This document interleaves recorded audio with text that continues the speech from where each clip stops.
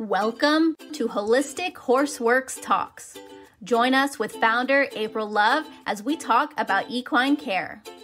Learn what you can do to keep your horse happy, healthy, rideable, and sound through their 30s. Have a question you'd like to submit to the podcast?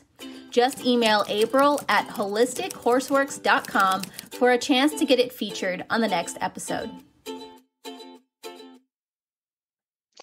Hi, this is Lillian. I'm here with April Love. I've seen in the news about avian flu and how it's affecting cattle now and even people.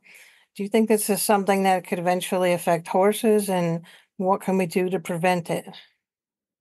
Absolutely. So remember, genes mutate, bugs mutate. So we had the COVID thing and, it transfers to species. In the middle of COVID, people that were sick were still petting the horse's nose and kissing them on the nose. So in the long distance readings I was doing, virus in the lungs is coming up on all the horses. And what I'm seeing now that really alarms me in the past 2 years, as they're talking about the avian flu virus, in the distance readings I do, you get an 8-page report and you email in left and right side pictures of your horse. And I'm like a medical intuitive for people, horses, and dog. I can scan the body, say you need to release the atlas on the left, first rib on the right, hips. But I also get into bacterial issues and where are they in the body? Are they in the head? We've caught a lot of bacterial sinus infections, broken teeth, cavities in teeth, abscess teeth just by bacterial in the head. And when they follow my protocol, all the head shaking goes away, because that's part of what's starting these head shaking horses is bacterial sinus infections or infected teeth. And I ask about anything in intestines and also what is affecting the blood. So in the past 2 years, viral is coming up in the lungs of all the horses, in the intestines. And if it's in the intestines, it means that they're taking it in daily and their system can't work on it. So I ask, is it from the feed? And I get a no. I ask, is it from the water they're drinking? And I get a yes. And if it's in the intestines, then I also ask if it's affecting the blood systems, which means the muscles, gets into the spinal column, which gets into the brain. And when I find viral affecting muscles and brain, people will tell me they have autoimmune issues or gait abnormalities because the brain can't send the right signals to the hind end. But the interesting thing is the viral in intestines and blood is coming back to the water they're drinking from. And I keep having to put in the reading for the client, do birds poop and drink from the water? And they're like, oh yeah, all the time. All of my clients are now buying the inline filter that you can put on a hose for a motorhome. And depending on the horse or how many horses or how many gallons go through it to filter it, replacing it once a month or once every 3 months. And that can help what's coming into the water trough. But we have to find a way to not let the birds that are carrying all this drink in the water and poop in the water. People are noticing their horse's health is improving if they're finding a way to keep the birds off the water trough. Is that going to be something that flutters over it? Is it going to be changing where the water trough is? What are you going to have to change so that you can keep that horse's water pure? In my book, Horse 102, Holistic Alternatives for Healing, there are some things you can do for viral in the water. I think there's a stone or something on Amazon that you can put in the water for viral. I do know horses that are already testing for viral in their blood, and that can also be coming up like EPM from the possum poop, and the haze and stuff. If they have bacterial and viral in blood, usually owner is telling me that they tested positive for Lyme. So for these things, we do my doTERRA hot oil spine treatments, which is muscle testing which oils the horse needs. And they usually all have antiviral, antibacterial. We do this for kissing spine. We do this for EPM, for Lyme.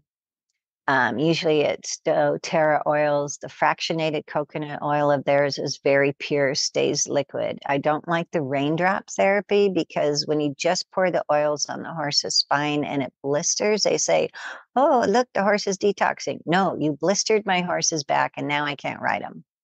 So if you mix it with the carrier oil, it's usually about 10 or 15 drops each of frankincense, peppermint.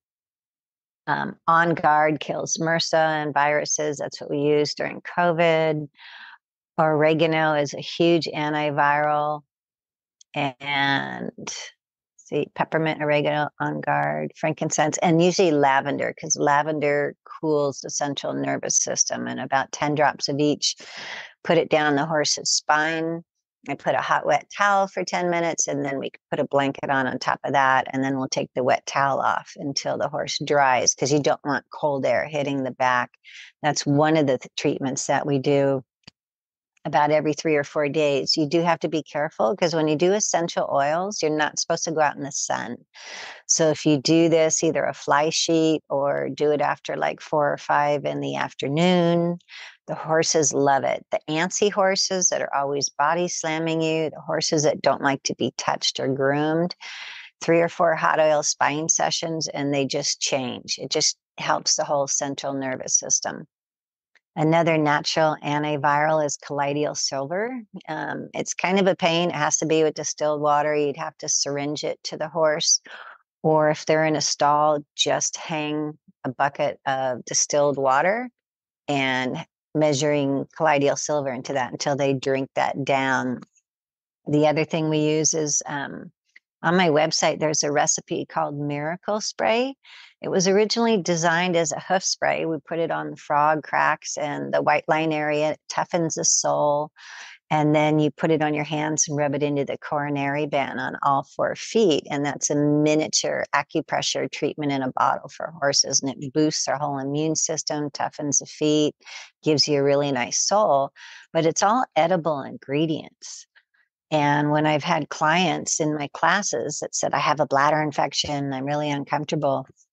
And we looked up in the doTERRA essential apps for women what oils would help bladder infection. It was everything that was in this miracle spray recipe. So they would take a concentrated dose of that and a little bit of water, and within 12 to 24 hours, had no more symptoms of bladder infections. So horses that have dull eyes just don't look like they're feeling good. They have a real dry, brittle coat. You can spray it right in their mouth. It tastes like cinnamon and peppermint. It's all edible ingredients. It boosts the immune system. So that's another thing that we use when you have those stress factors of birds, which you probably don't have in the winter.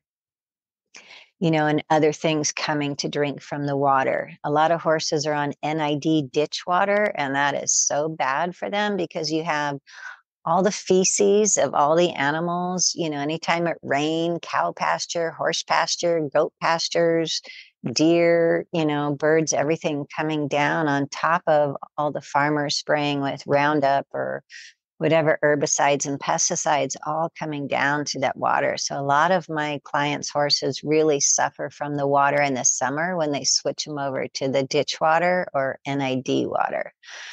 So the best thing is the other thing I do is recommend detoxing the horse, and the Natural Cellular Defense, which is on Amazon, or the ACZ, Apple Charlie Zebra Nano on Amazon. Both of those are antiviral as well. So I teach you how to go with your intuition, how to use your yes/no muscle testing. Is there anything viral in my horse's body? Which product can I give them today to support their system to better fight the virus? So you can't keep the avian flu virus away from the horses if they're going to be drinking, bathing, or pooping in the water, but you have to keep asking, what does the horse's system need to not get COVID from people, not get anything else when people are touching their nose and kissing them, or other viruses from other horses in the barn. So I'm into clearing the liver and kidneys, boosting the immune system, and then asking what else does the body need right now? Is it a healing microcurrent session? Do I need to feed the horse something internal? Do I need to do a hot oils, spine session? Do I need to do all of those? I'm just really boosting people's intuitiveness, because they'll tell me, I just knew something was off with my horse, but the farrier, the vet, the trainer, they said, oh, he's okay, just keep working him, until he got really bad. So I'm really empowering horse owners. Just listen to that gut feeling when you say, my horse just isn't himself today. What can I do? People are amazed when they call or email me or text me that I answer, within 24 hours. And especially if you're one of my clients, you can send me a picture and I can say, yeah, your horse's vitality is only 44% because he's working on a virus right now in lungs, intestine, and blood. So, to have a medical intuitive like that, to be able to help you with your horse, is just amazing. And that's my goal, my passion. You can find a lot of that information on my website, HolisticHorseWorks.com, my free ebook, www.horseacademy101.com. I have a YouTube channel, Holistic Horseworks. Everything's that same name, Facebook page, Holistic Horseworks. And my goal is to raise up your vibration, your level, so that you're intuitive enough to take care of this expensive sentient being. Here on Maui, you can't get a good horse for under $20,000, $30,000. And if they're shipped in from the mainland, they came on an airplane, then they were on the barge, and horses get seasick and they get slammed around. It's really hard to have a horse here on Maui.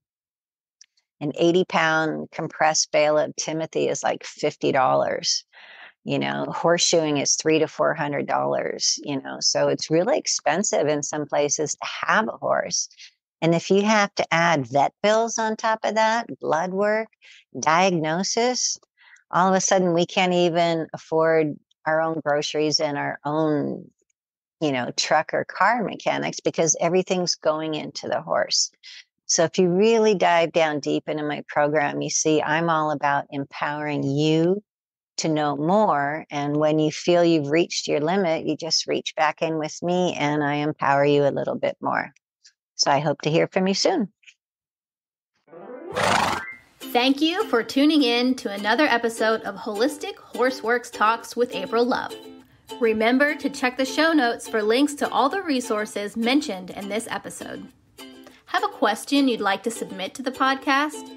Email April at HolisticHorseWorks.com for a chance to get it featured on the next episode. Loved this information? Share it with your horse friends. They'll find it helpful too. To learn more, visit HolisticHorseWorks.com. And before you go, make sure you have a copy of our free ebook, Horse 101, Everything You Wish You Had Known Before You Got Your First Horse, at HorsEcademy101.com.